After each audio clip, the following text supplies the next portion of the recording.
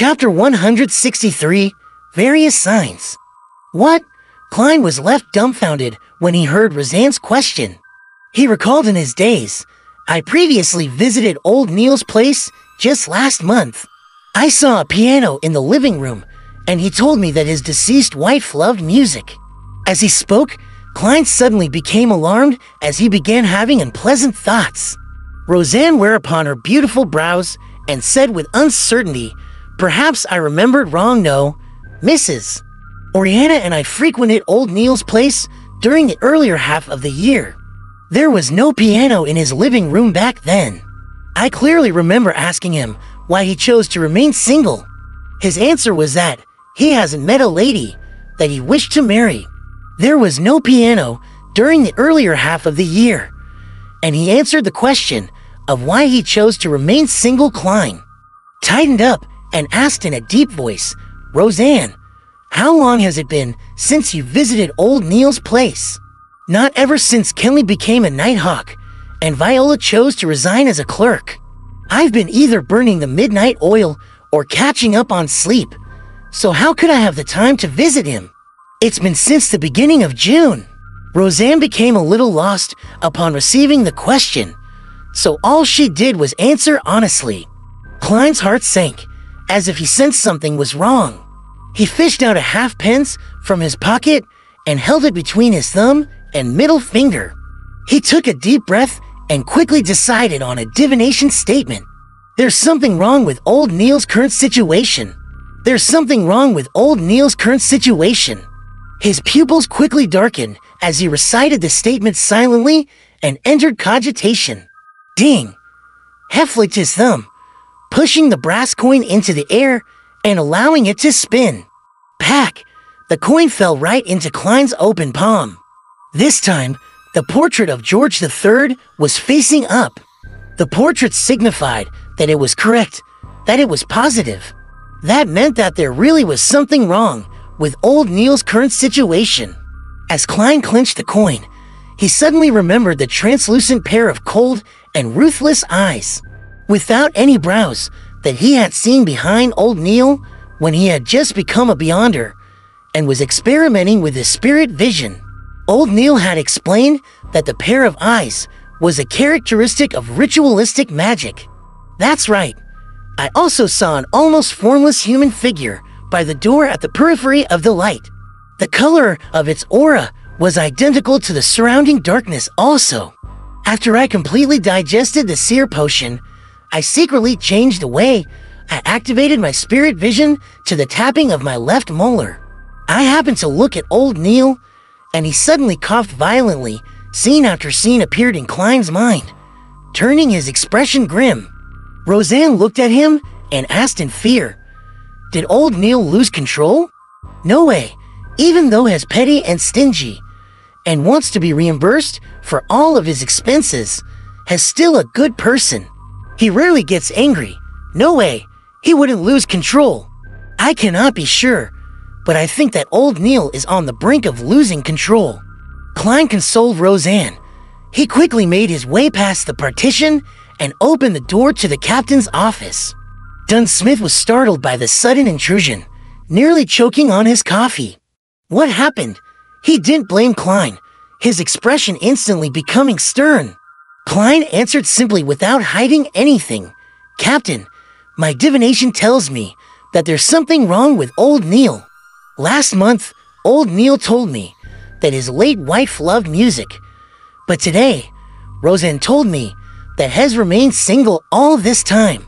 Also, on the day that I became a Beyonder, I saw a pair of mysterious eyes looking over everything behind old Neil. There was also an almost transparent human figure near the door spying on us. He told me that those were characteristics of ritualistic magic. I felt that something was off and, thus, attempted a divination.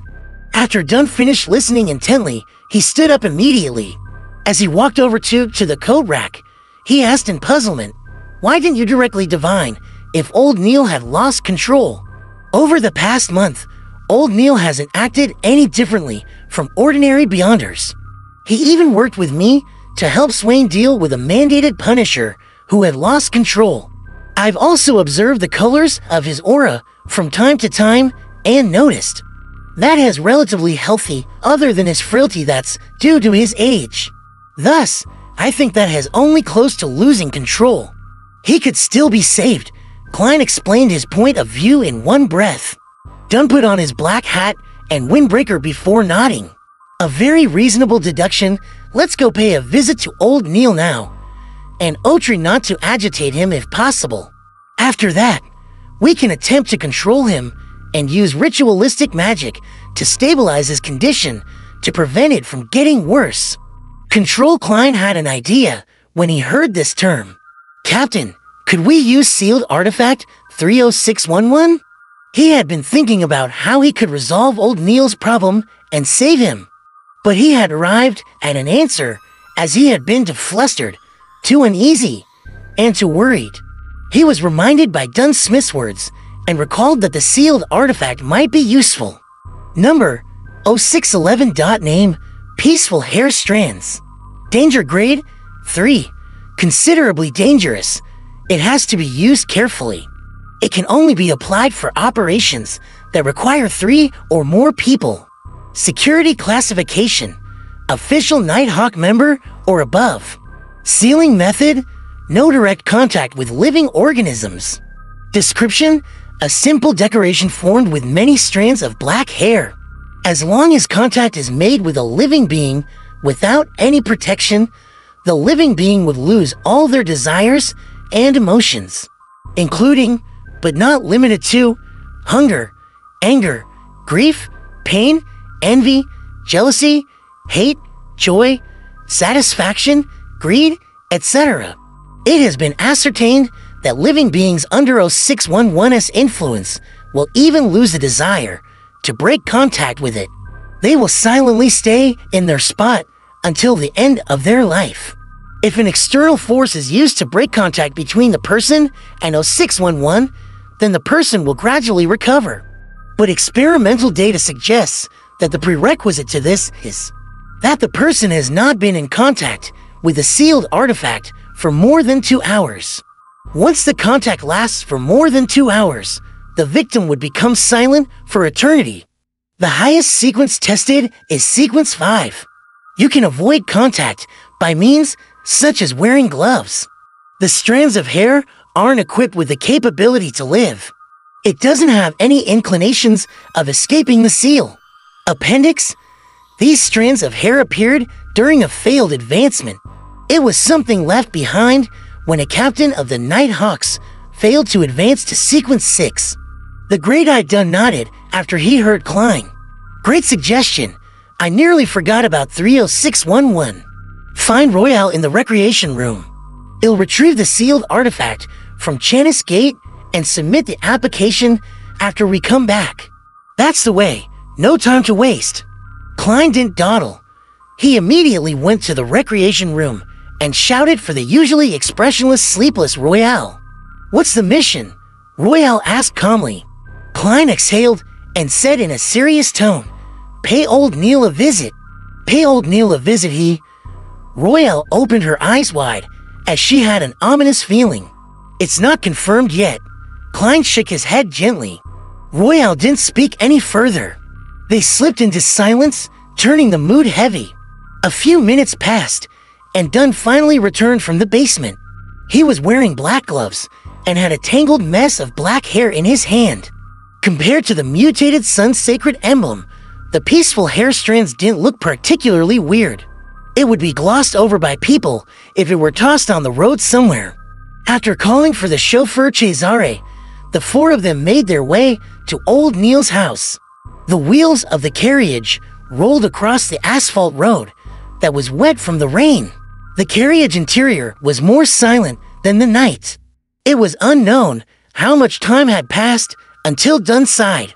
Old Neil did have a partner that he was about to be engaged with when he was younger, but she suddenly became terminally ill. Old Neil risked divulging the secrets of the Beyonders and tried using ritualistic magic to save her, but he didn't succeed. Old Neil back then was just a beginner in mysticism. According to the records, the Nighthawks back then were all on alert, afraid that old Neil would lose control because of this. But luckily, he managed to find his sanity and look normal. Let's hope that this is a false alarm, as well. Klein couldn't help but draw a crimson moon before his chest and prayed, "May the goddess watch over him." Done, and Royale followed suit. "May the goddess watch over him." The sky started to turn brighter as the dark clouds receded. The Nighthawks arrived in front of old Neil's bungalow. After getting Cesare to drive the carriage far away, Dunn collected himself and walked towards the main door, cane in one hand and sealed artifact 30611 in the other. Klein pressed down his hat as he and Royale followed behind the captain. They made their way past the Rose and Gold Mint Garden. When they reached the door, Klein took a step forward and pulled on the rope connected to the bell within the building. Clink, clang, a pleasant chime resounded in the house as it broke the heavy silence. Clink, clang, clink, clang. Klein pulled several times, then politely took a step back without making any further attempts. The three Nighthawks waited patiently for a few minutes, but they didn't hear any footsteps approaching the door. Perhaps old Neil went to visit a doctor and isn't at home. Klein forced a smile. He hadn't finished his sentence when a melody came from within the building. It was the music from a piano. It was like a silent lake veiled by a thin mist beneath the moonlight. Dunn's expression became abnormally stern and grave. Klein's heart sank as well. Just as he was about to do another divination, he suddenly saw liquid flowing out from the gap beneath the door. The stream of liquid was transparent and pure at first, before it became dyed crimson, a crimson similar to that of blood. It was an intensely dark crimson red.